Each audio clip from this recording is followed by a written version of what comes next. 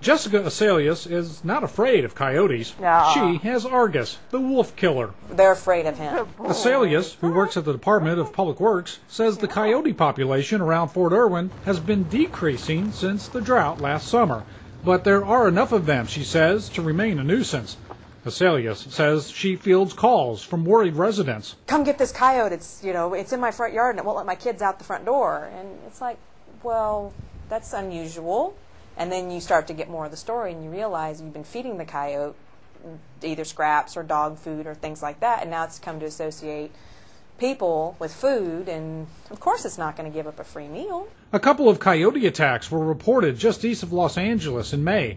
While some believe there's a coyote problem in Southern California, Fort Irwin officials say it's a people problem. The reason it's a people problem is because the people oftentimes will leave their trash out, or they will provide additional resources to these coyotes which allow them to thrive. They may seem like they're tame, similar to a dog or another pet, but they are indeed wildlife, and we need to treat them like wildlife. Cameron Rognan says predator-prey relationships are cyclical, and although the population around Fort Irwin is on the decline, it's just a matter of time before the coyotes here come back in numbers. James Williams, Fort Irwin, California.